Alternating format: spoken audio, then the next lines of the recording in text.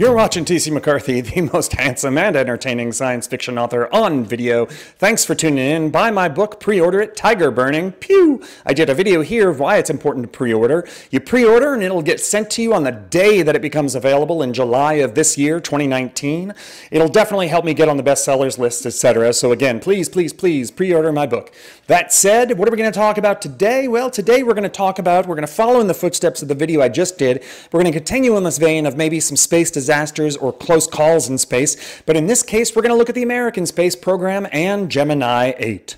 Now, there were several close calls and actually one fatality, at least, during the space program between Mercury, Gemini, and Apollo.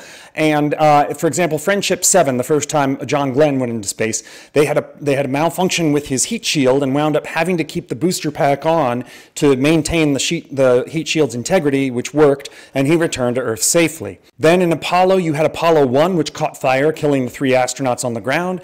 Apollo 13, you had an oxygen tank explode, almost killing the 3 Apollo astronauts. Made a great movie with Ron, whatever his name is. I want to say Ron Johnson. It's not Ron Johnson. Opie, whoever that actor is. Great movie, though. Apollo 13 was a great movie. Ron Howard. And the oxygen tank exploded and the astronauts basically had to survive the entire round trip to get back to Earth safely. But one of the ones that people didn't know about until recently, until the movie with, I've forgotten that actor's name, but First Man, I think it was an HBO produced movie. People didn't realize that Neil Armstrong participated in the Gemini program, which is a program designed to send 2 astronauts up into space and practice things like spacewalks, docking, those sorts of maneuvers. And Neil Armstrong played a big role in the Gemini program, and on Gemini 8, we almost lost him. We almost lost the 2 astronauts, Neil Armstrong and his partner, who I'll mention later on in this video. What was the object of Gemini 8? Well, the object was NASA sent up a radio-controlled craft called a Gemini.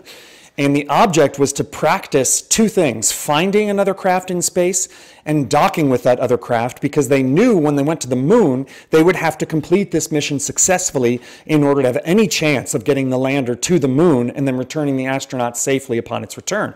You had to dock twice during the Apollo mission.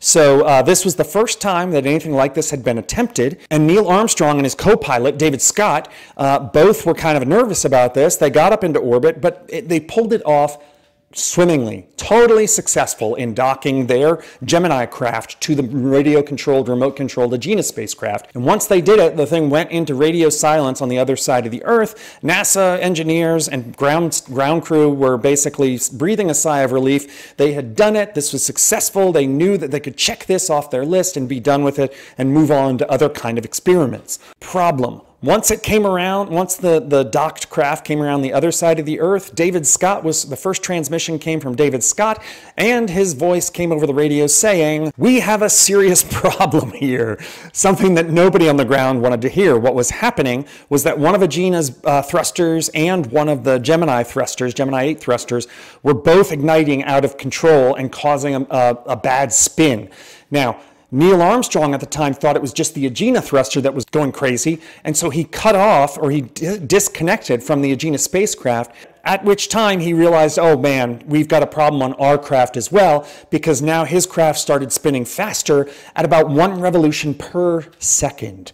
Now that's really, really fast, and there wasn't much time before both David Scott and Neil Armstrong were going to pass out from the G's they were pulling as a result of this. So what did Neil Armstrong do? Cut off all thrusters.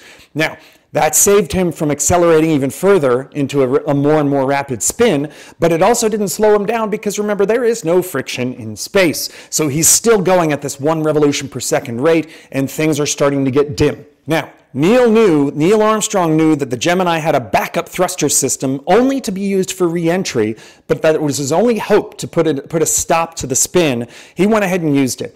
He used 3/4 of the fuel of his backup re-entry thruster system to stop their uncontrollable spin, brought the craft back into control, and then successfully re-entered Earth's atmosphere. NASA knew at that point they had to get those guys down as quickly as possible and get them down to an area where they would have to basically cross over China and land somewhere east, I think, of the Hawaiian Islands, which they were able to do. But I think if you haven't watched the movie First Man, go check it out. It's a fantastic scene. It did happen. It was accurately portrayed in the movie. We almost lost Neil Armstrong, the first man on the moon.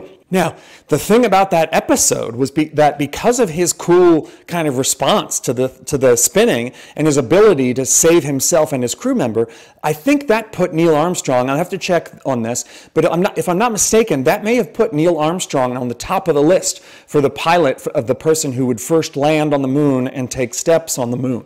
So that unfortunate incident that almost resulted in his death was what finally, I think, convinced some people at NASA that Neil was our guy. Neil was so cool in a crisis that he was the one that we wanted to trust with landing on the moon, being the first man on the moon. And I think we made the right choice. Anyway, buy my book, Tyger Burning. It takes place in space and explores some of the dangers of space. Pew, put a picture of it right here. Pre-order it again. You'll be sent as soon as it comes available in July of 2019. End transmission. Hey, T.C. McCarthy here, the most eclectic and entertaining science fiction author on YouTube, maybe even the internet. Thanks for watching this video. I really appreciate you guys tuning in. As usual, buy my books. I've got a new one coming out in July, and I'll have a giveaway coming up soon, so stay tuned for that. Appreciate you subscribing to my channel, and please, please, please, please don't forget to click that little bell icon so that whenever I upload new content, you get notified. Thanks again. See you soon.